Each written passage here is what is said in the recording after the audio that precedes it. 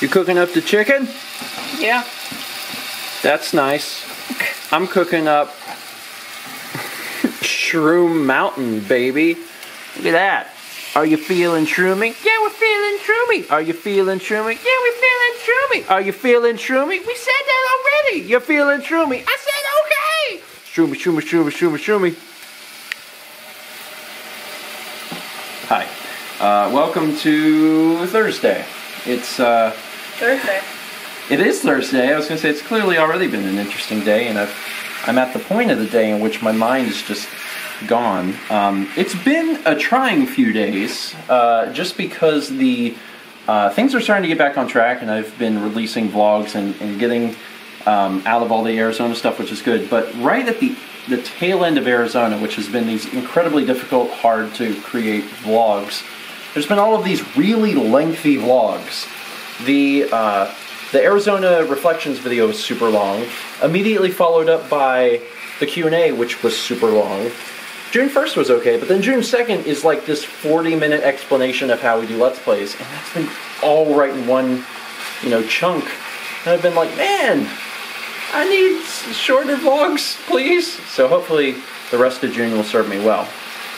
But again, you guys are getting this much later, so you're like, what? Those things? Oh yeah, I remember that. It's been a while. We are cooking dinner a little bit later, but we cooked lunch a little bit late too. Not as bad as last night though. Last night we actually ate much later, I'm pretty sure, so we're getting back on track a little bit. And we are having chicken and mushrooms. And for some odd reason, it looks like there's more here than there actually is, honestly.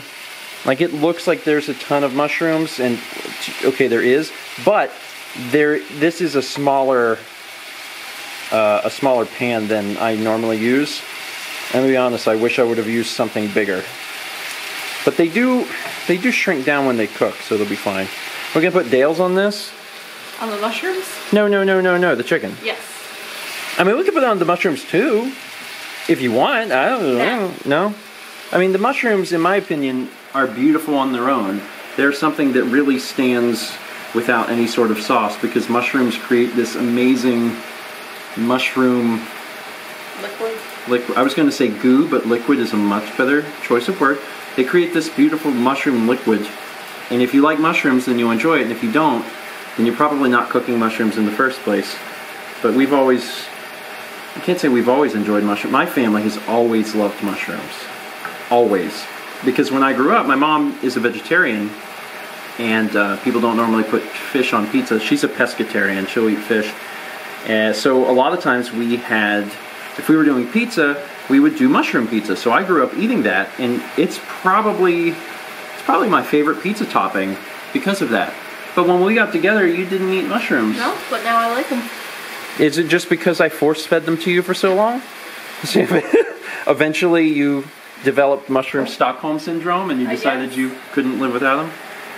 Yeah, that's one thing about living together and being together with someone else, whether it's roommates or a relationship or whatever, is that you start to eat different foods.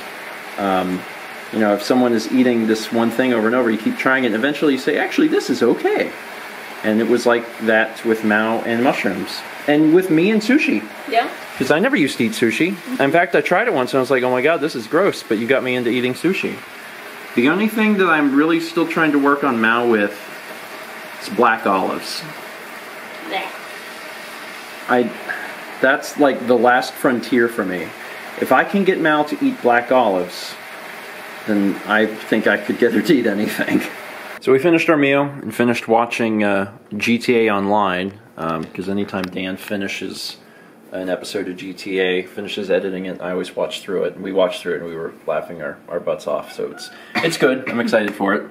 And we're going to end off the day in the best, most adult way possible, roasting marshmallows over the stovetop to create s'mores. Yes, we are almost 30 years old. If you were wondering why I only had half a marshmallow, it's because I don't really like marshmallow that much.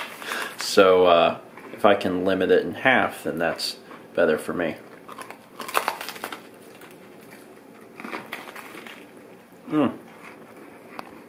That's a good homemade s'more. I really mean homemade, because it was made in the home. That's it for today. Thank you so much for watching, and as always, meet back tomorrow, shall we?